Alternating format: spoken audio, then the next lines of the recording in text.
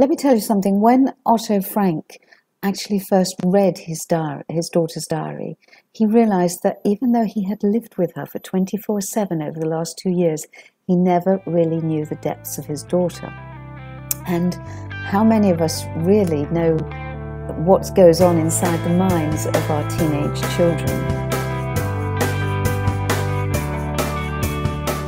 Welcome to Zestful Aging, where I talk with fascinating, talented, and influential guests who reflect on the adventures and challenges of aging and who are living their lives with vibrance and purpose. I'm your host, Nicole Christina, psychotherapist, writer, and Zestful Ager. And if you like this podcast, you'll love my companion course, Zestful Aging, Simple and Sustainable Habits for Health and Longevity. You'll have access to what I've learned from being a psychotherapist for 30 years and the latest research on what habits really matter and contribute to vibrant aging. Find out more at NicoleChristina.com. Last week, we spoke with John Leyland, New York Times columnist and author of Happiness is a Choice You Make. It is a poignant, heartwarming interview where he tells some secrets about his relationships with some of the oldest of the old interviewees that he spoke with. It is really, really lovely. I hope that you get a chance to listen to it.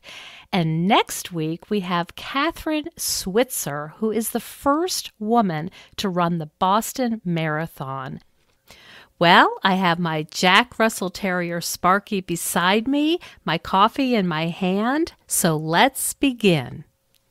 We have a really special guest for you today. Gillian Walnes Perry is the co-founder and honorary vice president of the Anne Frank Trust UK, which she set up in 1990 with the family and friends of Mr. Otto Frank, who was Anne Frank's father. She served as the trust chief executive until her retirement in 2016, and after her retirement, she wrote The Legacy of Anne Frank, which is a book on the surprising global legacy of Anne Frank, which was published in 2018.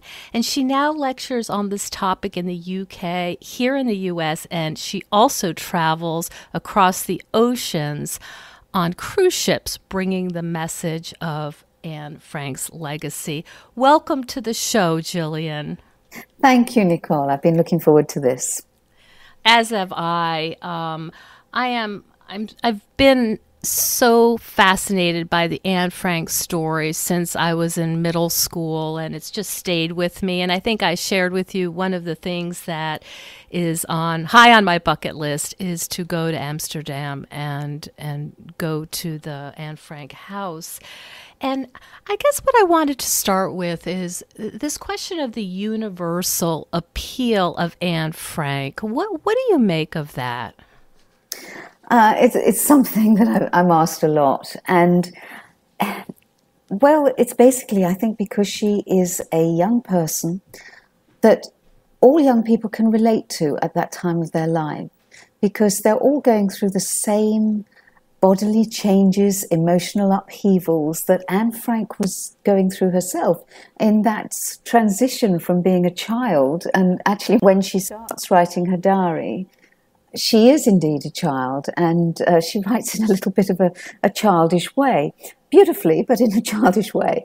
But you can see over those terrible 2 years that they had to spend in really claustrophobic hiding. Can you imagine not being able to go out for over 2 years and just stuck with adults that are driving you mad? And having to be quiet and whisper.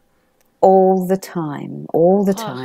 And just that intensity, and knowing that any day you could be discovered, and she knew the reality of what would happen if they were discovered. But also, Nicole, she's actually transitioning from a child into an adolescent and taking on all those feelings of, I'm going to be growing up. I'm going to have to be taking on the responsibility of becoming an adult. So you can see through those 2 years how her whole writing is changing. Even actually the style of her writing matures.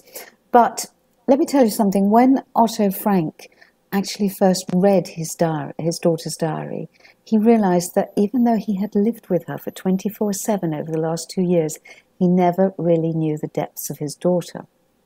And how many of us really know what goes on inside the minds of our teenage children?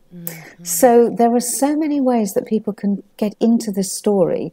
Of course, there's the poignancy of what happened to her, this young life full of promise that was cut short through hatred and persecution.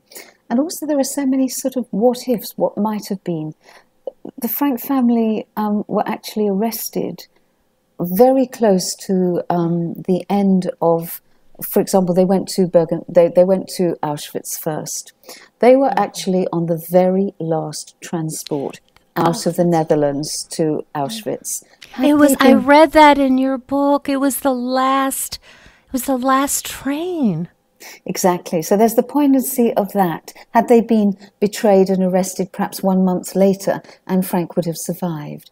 Also, the fact that Anne and her sister were then moved on to Bergen-Belsen, which was probably even more difficult to survive in that last winter, because Bergen-Belsen was actually neglected by the Germans. They had almost abandoned it and the inmates to their fate. There was no clean water, there was very little food, and under those circumstances, when you're malnourished, deadly diseases like typhus, which Anne and Margot died of, are very easy to take hold and kill the inmates. So ironically, if they hadn't been sent on from Auschwitz to Bergen-Belsen, by that time the gas chambers were being blown up because the Nazis wanted to hide all their evidence. So they could have just got through, like their father got through Auschwitz. He almost died. If the liberation by the Russians had been perhaps 2 weeks later, he probably would have died and we wouldn't have had the diary. And then, of course, the most poignant thing is that Anne and Margot believed that their father had died. In those last days when they lay dying of hunger and disease in Bergen-Belsen, they actually believed their father had died. They knew their mother had died in Auschwitz, they'd heard, but they thought their father was, no way would he survive. He was too elderly.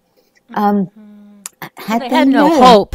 They had no hope. Had they known that as they lay dying, Otto Frank was already liberated and on his way back to Amsterdam to wait for news of his daughters.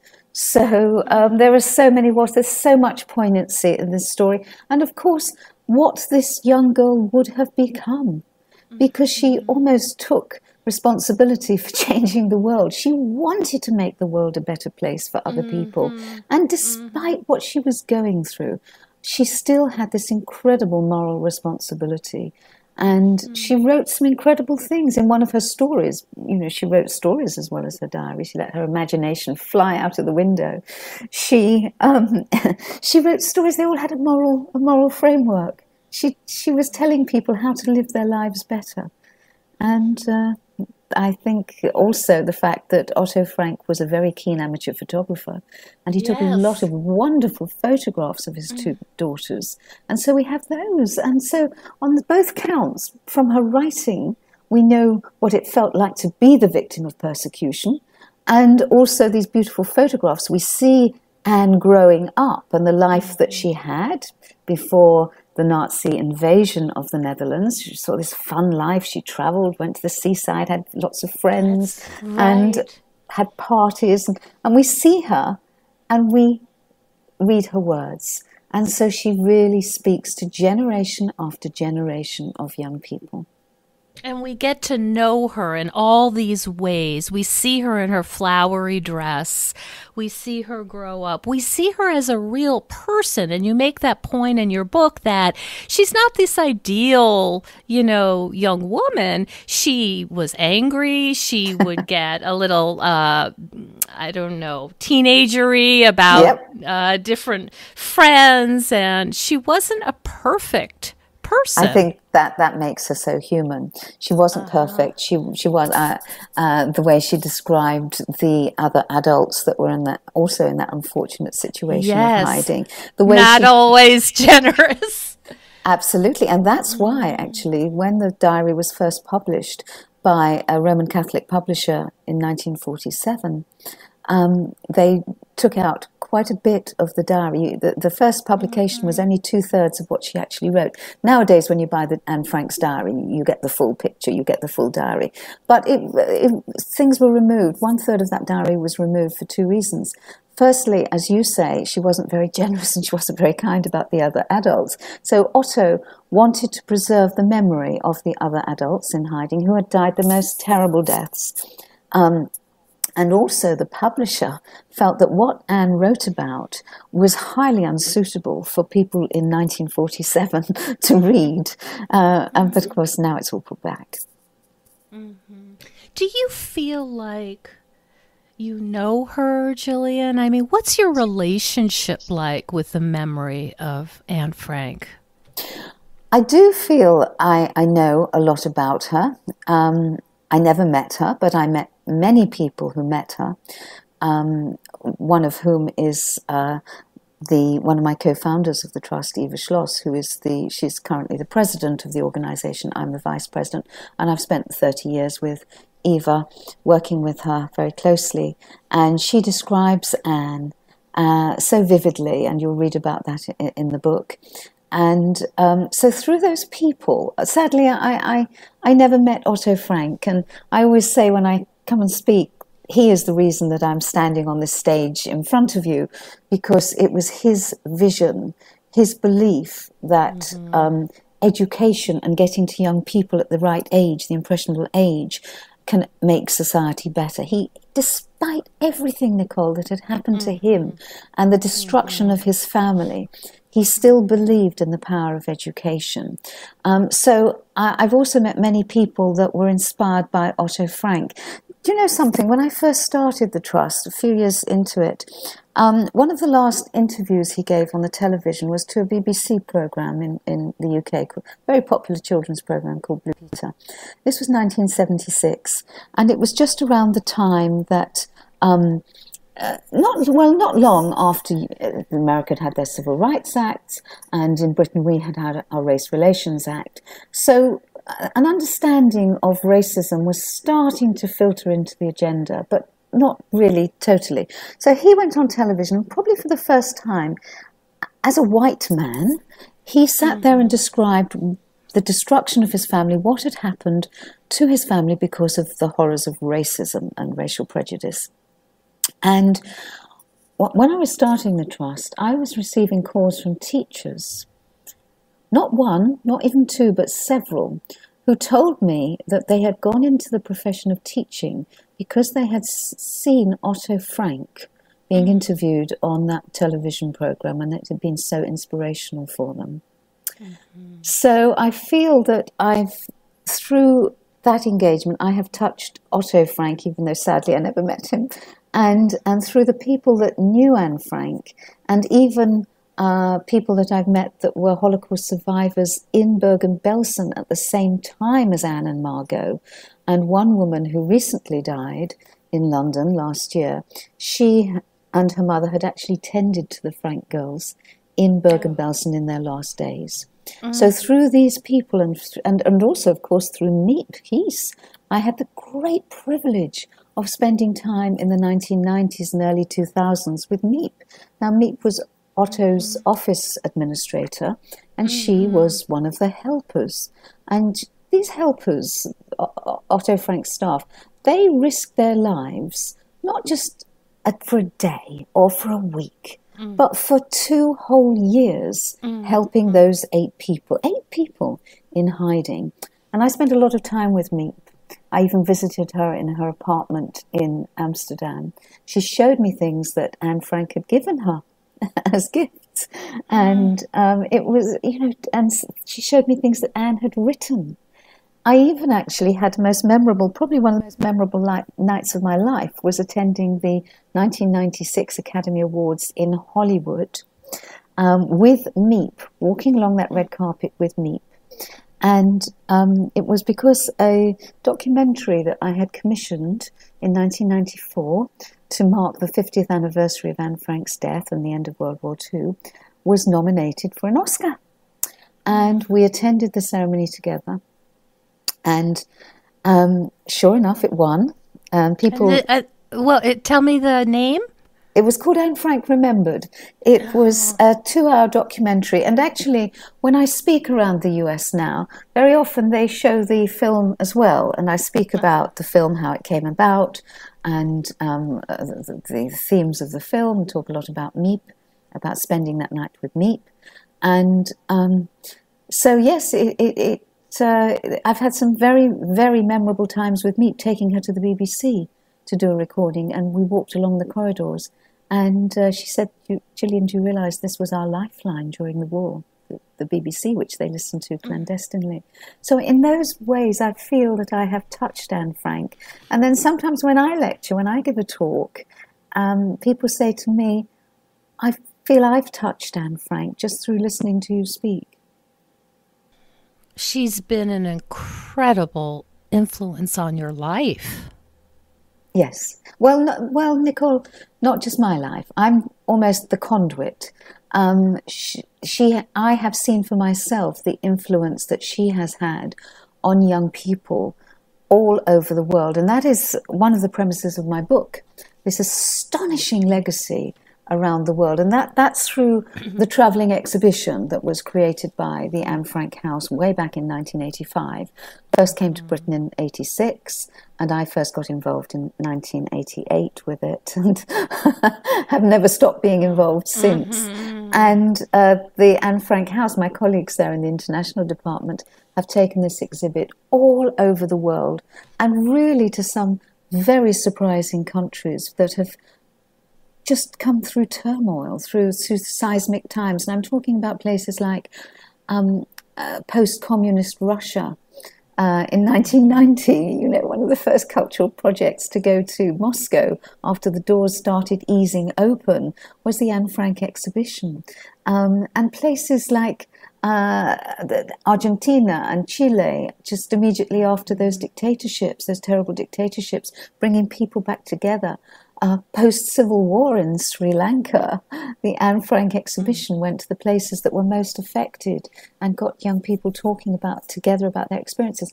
I worked for a lot of the time in Northern Ireland through the 1990s, before the Good Friday Agreement, and it was one of the only projects that would actually bring Protestant and Catholic kids together to work on Anne Frank. And in fact, one Catholic and Protestant school for the first time ever joined together to produce a cross-community newspaper called Anne's Legacy because of Anne Frank. So I have been incredibly privileged to see all this in action, and someone had to write it down. I mean, there were these incredible stories from all around the world, stories of wonderful educators, of fabulous human rights activists that were so brave in their own countries. And I was hearing all these stories over the course of 30 years from my colleagues in the Anne Frank House in their international department, and my colleagues here in America in the Anne Frank Center for Mutual Respect. And no one had actually put it on paper. There have been so many books about Anne Frank and movies and documentaries, including the one, that won the Oscar. But no one had actually written this story about how learning about her has affected the lives of young people all over the world. And also you mentioned populations that might be surprising. Talk about the prisons, the high security, maximum security prisons in the UK. Yes, and I know that there has been some work done in the US as well, and in Germany. Yes, this all started for us way back in 2002, when we received a call from a regional coordinator of prisons in the south of England, and they had some problems with racism in the prisons. There'd recently been a murder of a young boy who was in prison just for petty theft, and he was Asian, and he was put into a cell with a known racist. Not a good idea. And literally the morning that he was due to be released, he was beaten up and murdered by his racist cellmate. And so she contacted us and said, look, I've seen your Anne Frank exhibit myself, personally, and I think this would be perfect to go into prisons. So we worked with one of our advisors who was very well connected in prisons, Nick, and we started out in Reading Prison, the famous prison that Oscar Wilde spent time in, and the rest is history, Nicole, because some 17 years later, we are still going into prisons. And what we do is we train the prisoners to actually be our docents. And it gives them a feeling of great responsibility when they see the content of what's in the exhibition. And really gets them opening up. We take a range of workshops in, gets them opening up about all kinds of issues affecting their lives, and particularly racism issues, their own attitudes towards others. And that can be the white prisoners, the black prisoners, and the Muslim prisoners. But in one innovation that we've done, which people find very surprising, is that we take Holocaust survivors into prisons. Now, when we first mooted that idea with Holocaust survivors, you can imagine they weren't particularly keen to go into a secure environment. People who'd come out barbed of the camps, wire, particularly with the barbed wires and the dogs and everything. But we found that once we started taking survivors into prisons, they wanted to do it more and more. And so we, as much as we can now, because as you probably realize, the survivors are getting fairly elderly and we're losing them each year. We're losing more and more of our wonderful survivors. But they do it, and it's absolutely incredible. And what we do is we bring them in on the last day of the program, the 2-week program in a prison, and they give out certificates to the prisoners for their work as docents, as Anne Frank docents. And you can imagine some of these young men and women have never had certificates for anything in their lives. And we go to the youth offenders institutions as well to get them young. And it's been very powerful. It's been a very powerful program. And prison governors who go around, move from prison to prison, one of the first things they will do if they start working in a new prison will be to be bring the Anne Frank program. And what is the message that the prisoners are leaving with? What do they get from this? Well, first of all, the fact that the Anne Frank Trust and other Anne Frank organizations have given them the responsibility of being an Anne Frank educator. We have trusted them. We've given them a special T-shirt that says Anne Frank Guide, and which they wear long after we've left the prison. They wear with pride. And also we give them an engagement with the Holocaust story, with the Holocaust history. And also the responsibility. We say to them, you have had the incredible privilege of meeting a Holocaust survivor. And many people out of prison in society have never had that privilege. You've had that privilege. You now have a responsibility that we are giving you to tell this story. And the survivors themselves, the way they describe their experience of being in prison, they were there to die. But prisoners are actually given the opportunities in prison to be educated, to learn a career, to have a future career. Maybe not so much the hardcore long-time prisoners, but perhaps if we've got first-time young offenders, then they're given opportunities to learn vocations, to improve their education. So that it's very powerful, Nicole, when this message comes from a Holocaust survivor. And I've listened to these talks for an hour. Now, prisoners may not have the greatest attention span in many cases, but you are in the room with a group of prisoners, maybe up to 50 prisoners, listening to a survivor. You can hear a pin drop on that floor because they are so engaged. And so attentive. There's something about having, Eva Schloss come, a little petite elderly woman, right? 5'2", coming in with a little handbag and her cardigan to come into a maximum security prison. Something about we're all joined here. I mean, the suffering, there's some kind of connection of two very unlikely people. Yes, yes. And Eva actually goes in time and time again. Each year she goes back to a very high security prison in London, and they absolutely, absolutely love her. And you know what? She had spoken in one prison, and I was there in South London, and very high security.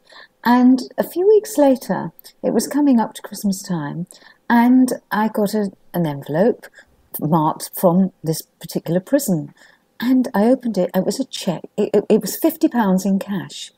And it was a gift. It was a donation from one of these high security prisoners who had heard Eva speak. And he had saved up his pocket money, which he earns from his work in the prison. And he'd saved it up to make a donation to the Anne Frank Trust. Now, £50 was a lot of pocket money to save up in a prison. And he had been so moved and affected by Eva that he wanted to do that.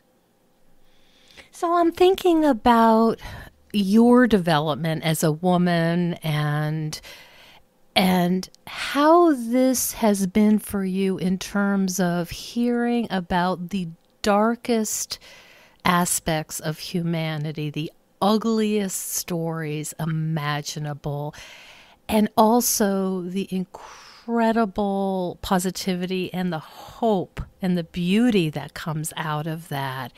You know, how has that been for you in terms of balancing those two extremes as you go through your life? Yes. Well, I suppose in a way it's a dichotomy, but I feel that, and sometimes I feel, you know, I'm having this incredible life, meeting these wonderful people, traveling around to these amazing places to speak about Anne Frank. And, you know, sometimes when I'm lying in bed at night, I think, you know, the guilt comes and you think, how can I be having this life on the back of Anne Frank's suffering and the suffering of millions? How can I be having this?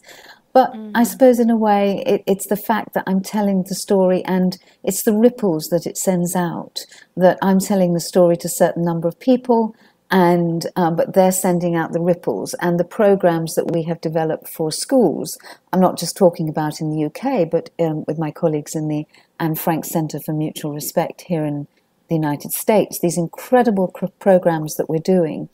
And those ripples are not just short term, because I mentioned to you earlier about the peer docents that we use in the prisons. Well, we're using the peer docent method throughout the world.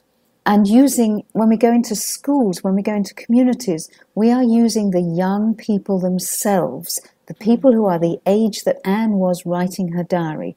Those become our educators. And this is what we're doing in schools. And as I'm speaking around the United States, everywhere I go, people say, we want to do this. We want to do this in our middle school or our high school. We want to create these young people that are potential future leaders. And I'm not just talking about the privileged areas, Nicole. I'm talking about the areas that are very underserved. We're aiming to work in some of the really tough areas of the United States, bringing these programs where we create these new community leaders for the next generation, giving them the responsibility of becoming Anne Frank educators by bringing an exhibit to their school and creating them as our educators. And you know, something that some of these peer docents that I've spoken to around the UK have said, you know, something we never realized would happen is that by becoming educators ourselves, being given the responsibility of telling our peers about the Anne Frank story through the exhibit, we have got a greater respect for our teachers, because we understand the challenges that our teachers face every day when they're trying to get us to listen and trying to communicate to us. So there are so many. Exactly. There are so many side byproducts of doing these programs where we create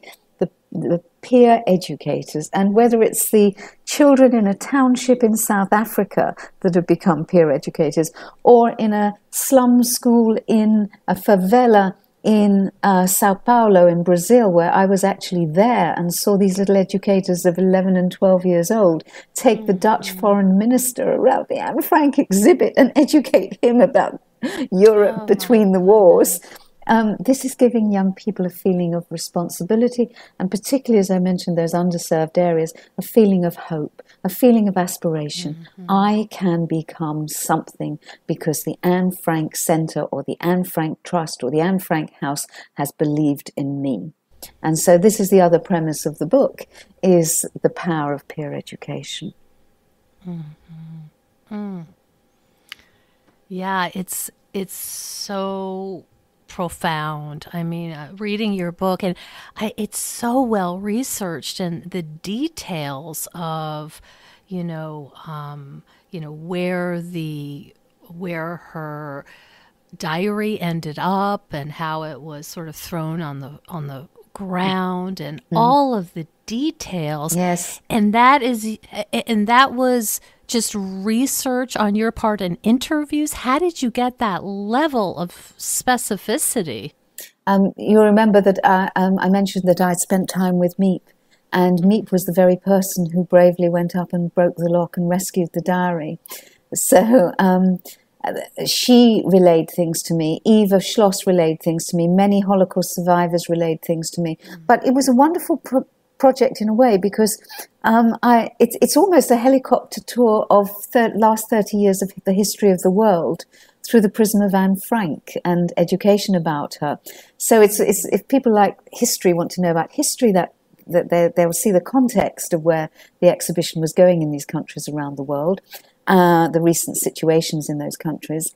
And also I interviewed people by Skype. Thank you, Skype, because Skype helped me to speak to people in China, in Hong Kong, in Brazil, in Argentina, South Africa, all over the world. I spent a year writing it up, writing from my memories as well, these incredible stories, but also interviewing people from all over the world. And it was very exciting.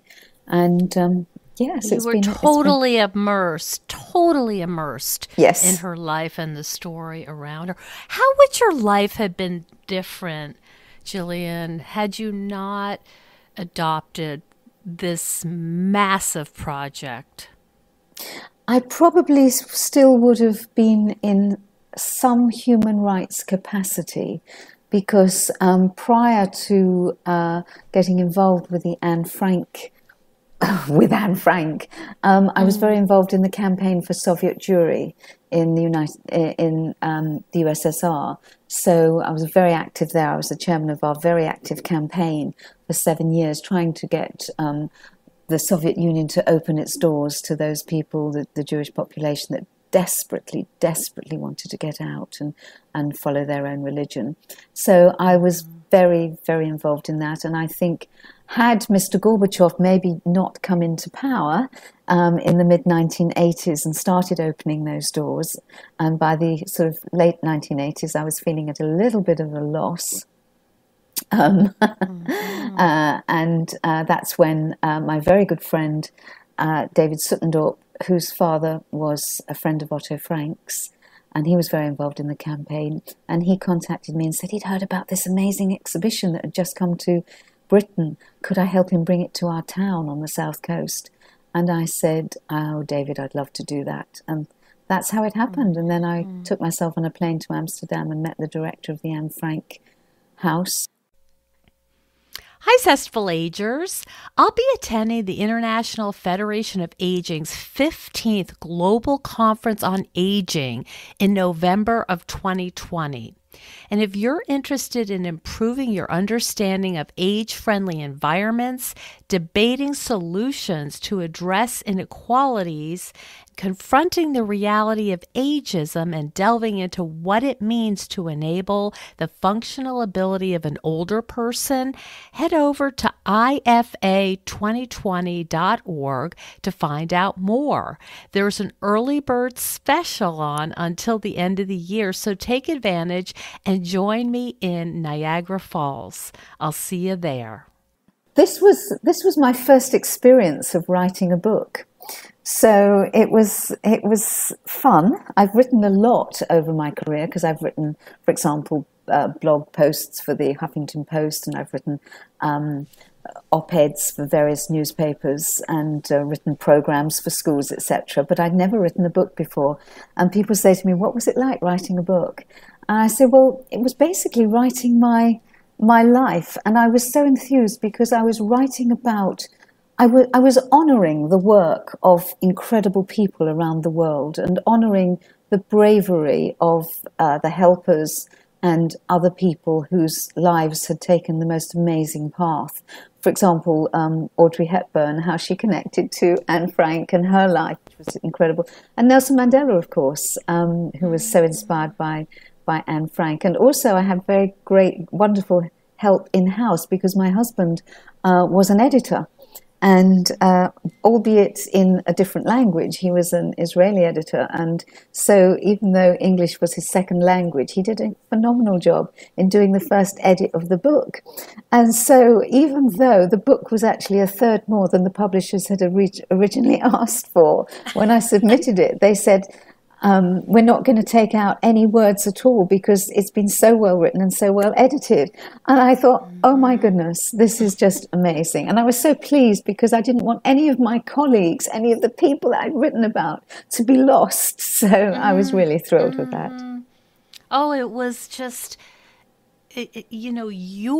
many people's lives' work and contribution and your life's work. Really summarizing, it was 28 years, something like that? Yes, it was. In total it was about 28, almost 30 years, because I first got involved in 1988, and the book was written between 2016 and 2017 when it was submitted. So yes, it was exactly 28 years. It's a long time. How has it been for you and the efforts of your friends and colleagues to be witnessing what's happening now in the United States with the uptick of racism and other hate speech and violence? Well, how do you work with that? How do you process that? It's extremely painful. Funnily enough, the Anne Frank Centre held its gala dinner in June, and I was the MC, and I had the great privilege of meeting Rabbi Jeffrey Myers from the Tree of Life Synagogue in Pittsburgh, who came, as well as the imam from the Linwood Mosque in New Zealand.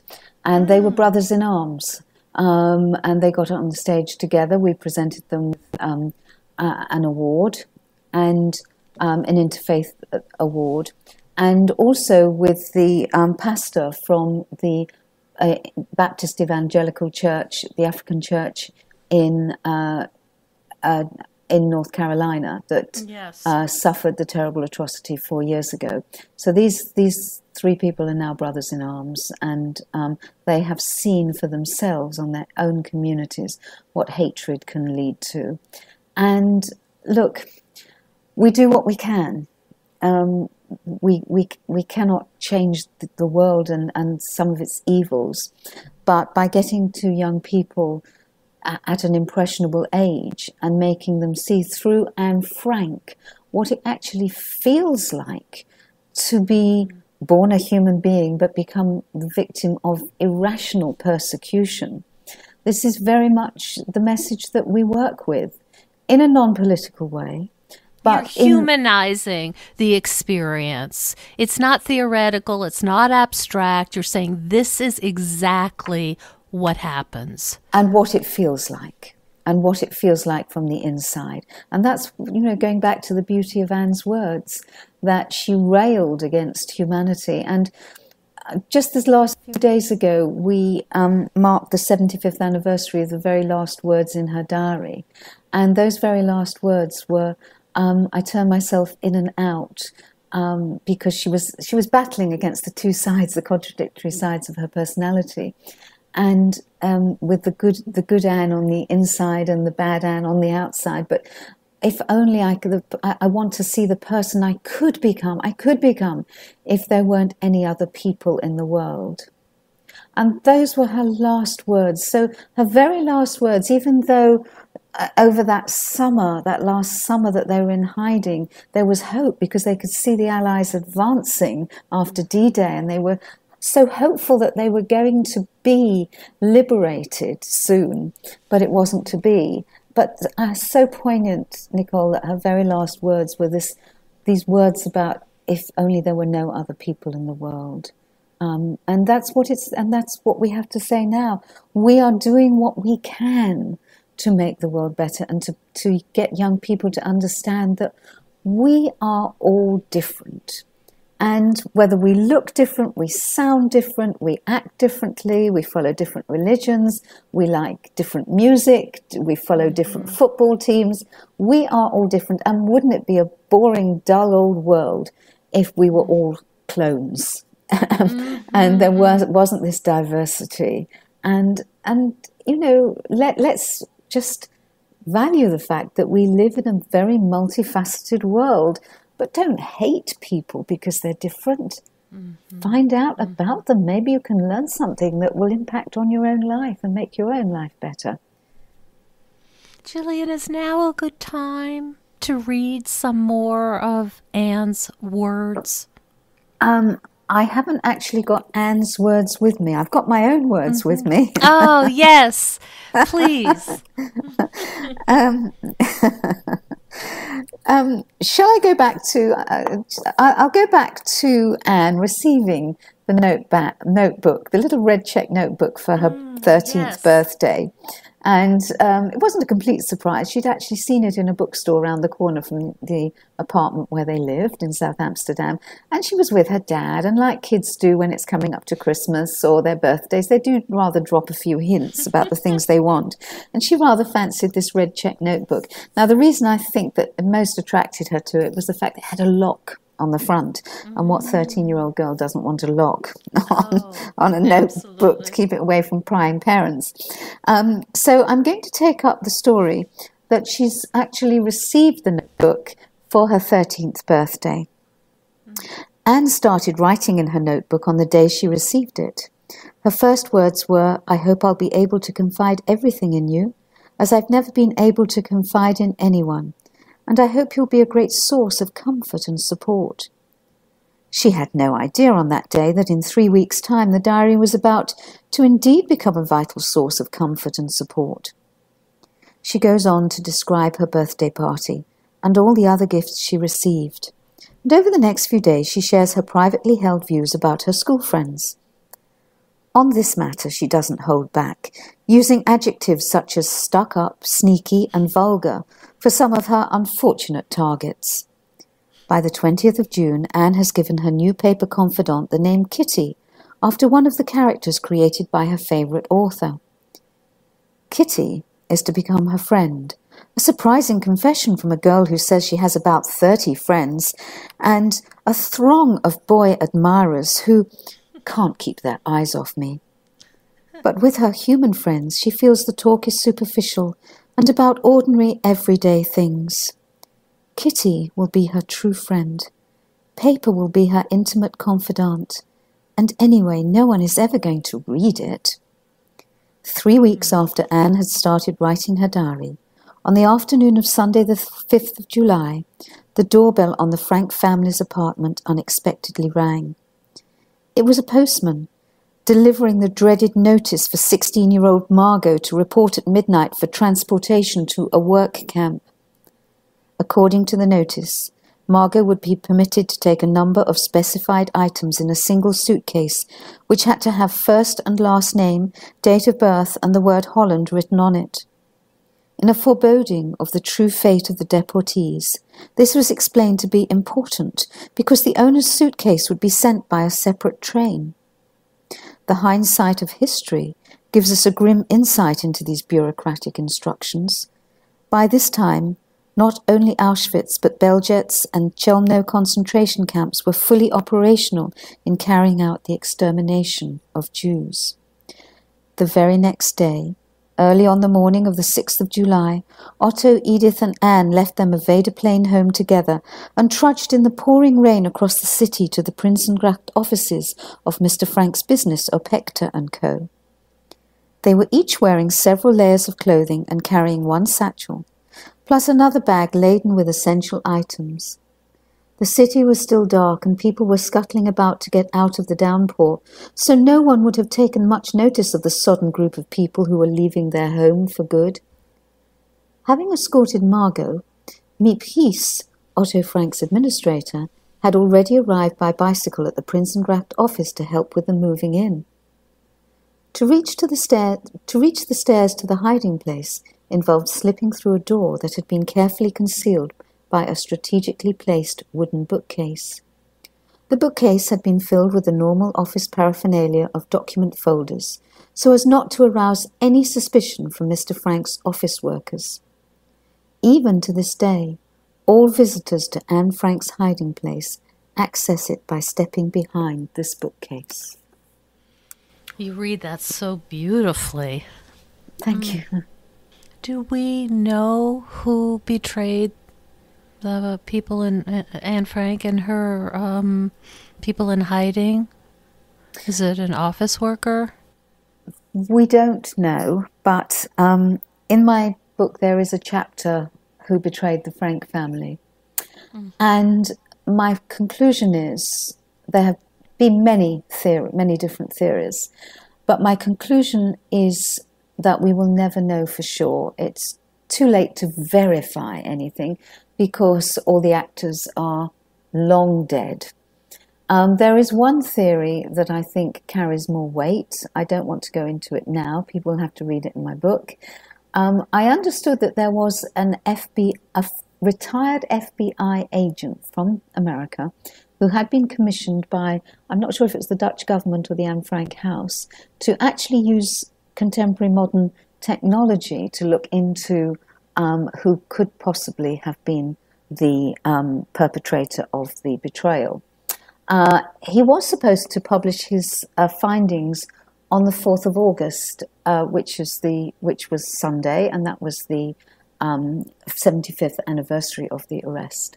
But I haven't heard anything. Last week. So just last Sunday, week. Just last Sunday. But I haven't read or heard anything, so I don't know quite what's happened there. But I do believe that one theory carries more weight than others, and I also believe that to actually verify that theory may be way too late. I see.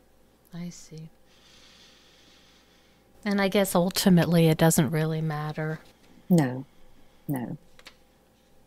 Gillian, how can people help? I think we have a lot of listeners very deeply moved by this story and your work, and they may be wondering, how can I contribute to your effort? Well, we have various wonderful organizations set up. I understand that you operate in, this is heard in over 100 countries, which is fantastic. And the work of the Anne Frank House covers many of those countries, I'm sure. The work of the Anne Frank Trust in the UK covers the whole of the UK. And we are a registered charity there and have wonderful activities and events. And of course, in the United States, we have the Anne Frank Center for Mutual Respect, for which I act as the outreach ambassador, and I'm very proud to do so because they do wonderful programs as well.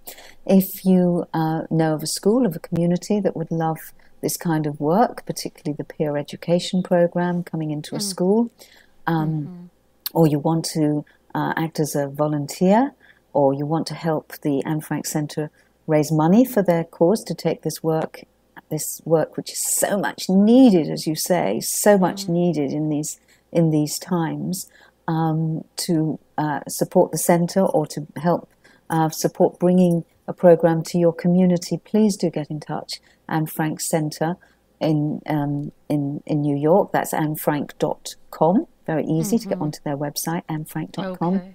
And also, please buy my book. Yes. My book is published by Casemate, but also available on Amazon.com or BarnesandNoble.com. And you don't have to read it from cover to cover straight away. It's not a detective story. If you want to learn about Latin America, or you want to learn about Eastern Europe, or you want to learn about Audrey Hepburn or Nelson Mandela or Mipris or all these amazing people, you can read it chapter by chapter, dip into it. And the book again is The Legacy of Anne Frank. I just wanted to repeat. Yes. The Legacy of Anne Frank. The content is a tranche of amazing, unforgettable people you'll never forget, written by myself, edited by Alon Perry, my husband, published by Pen and Sword in the UK, Casemate Publishers in the US. And it's really a homage to some pretty amazing people you'll never forget. Well, I so appreciate you speaking with me today and carrying this message of hope to a world that sorely needs it right now. Yes, absolutely. Absolutely. Thank you so much. Thank you so much for joining us on Zestful Aging. If you like the podcast, please share it with some of your friends. I love to hear from my listeners. Send me an email at NicoleChristina.com. In this phase of our lives, we're more aware that our time is precious, and we certainly don't want to waste it taking care of stuff that we no longer need, left over from a life that we are no longer living. We know we would feel better with less clutter and more open space, but we don't know how to get there. If this sounds familiar, I'd love you to check out the online course I've developed with professional organizer and designer Carrie Luderin. This course is different than others you may have tried because we give you clear steps to deal with the clutter and tools to help you face the overwhelm and feelings that come up when you're going through your clutter. It's practical and realistic, and the lessons are short and punchy and very manageable, but it has the power to change your life. We all deserve to live in a peaceful home without the chaos of too much stuff. Find out more at NicoleChristina.com. Next week, we have Catherine Switzer, who is the first woman to run the Boston Marathon. She was a college student at the time, and then she ran it again at 70 years old. She is a true advocate for girls, and I think you're really going to enjoy this. So, see you then.